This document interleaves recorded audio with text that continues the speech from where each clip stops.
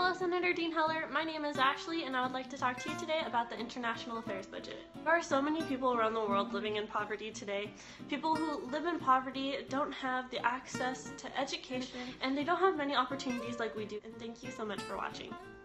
My name is Brady Sheehan, and I want Senator Dean Heller to support the International Affairs budget because 84% of military officers said that strengthening non-military tools such as diplomacy and development efforts should be at least equal to strengthening military efforts. Thank you. Hello, my name is Troy, and I would like Senator Dean Heller to support the International Affairs budget because right now less than 1% of our budget goes toward foreign aid, which is equivalent to $30 billion.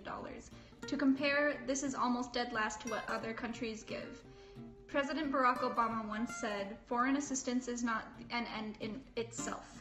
The purpose of aid must be to create the conditions where it is no longer needed, where we help to build the capacity for transformational change in a society." I'm Parker Van Houwer, and I would like Senator Dean Heller to support the International Affairs budget.